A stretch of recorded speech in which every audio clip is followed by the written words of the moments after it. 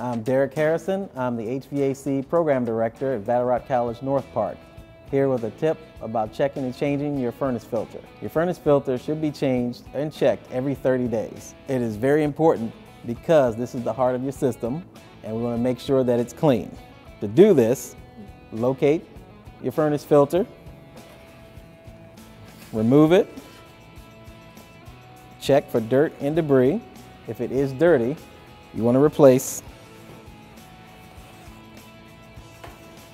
with a new one, making sure that you put it in the right direction.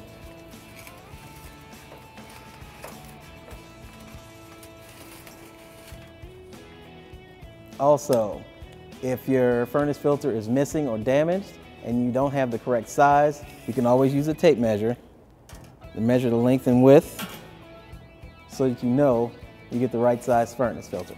It is very important to change your filter and check your filter every 30 days. It keeps dust, dander from getting into your house, and it keeps your furnace running better. For more tips, please visit us at vatterott.edu.